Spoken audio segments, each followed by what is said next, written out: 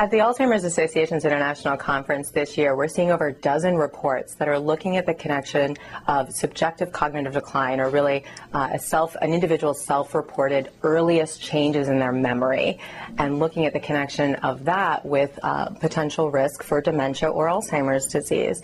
And so the idea of, is it forgetting your car keys? It's really a change in your behavior, a change in your pattern. I balance my checkbook every week. For me, that would be a sign if I had difficulty with that type of task. They looked at individuals that had this self-reported changes in memory, and they saw that these individuals also had the buildup of the beta amyloid protein, one of the changes that we know is associated with Alzheimer's disease. And they were able to detect this using some new technology with imaging and being able to detect the level of the amyloid buildup in the brain. Alzheimer's disease is not normal aging. If you notice a change in your pattern of either yourself or a loved one, seek a healthcare professional's evaluation. And there may be something that it could be a lack of sleep or nutritional, but it may be something more than that, and it's important to seek that healthcare evaluation.